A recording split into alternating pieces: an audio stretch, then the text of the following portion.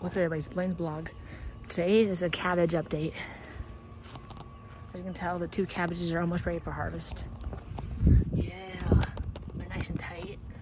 Almost ready. That one's almost ready. I don't know exactly when cabbages are supposed to be ready. I think it's when the ball gets tight. The leaves get tight. That feels pretty tight to me. You don't want it to start ripping. So that feels pretty good.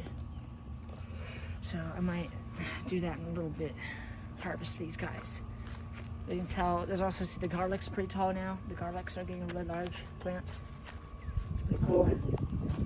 Those are long, the leaves on the garlic. There's the jalapeno, has a little jalapeno growing. So I just want to show you that, the cabbages mainly today. And I'm going to be harvesting them soon. So that's what they look like. Let me know if, in the comments, am I supposed to harvest it now? Or, I mean, it still is tight, but I don't know if I'm supposed to let it keep going or not. All right, thanks, bye.